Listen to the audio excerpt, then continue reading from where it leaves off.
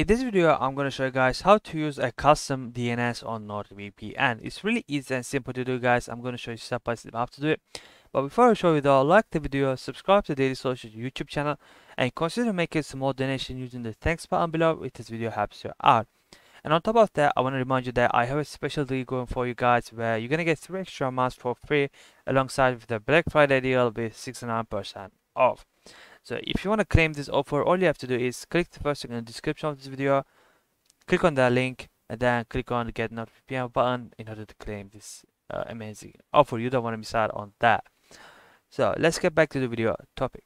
So once you launch your NordVPN application, at the bottom left corner, you're going to see this gear icon. Click on it. Click on general. Sorry, you want to click on connection. And here it says use custom DNS. It's now disabled on my end. Just click on it and then it's going to enable. And then click on this arrow facing downwards. Click on it. It's going to expand it. And here all you have to do is enter your DNS right here. And then you're going to be able to use a custom DNS with NordVPN. So this is how you use a custom DNS with NordVPN, guys.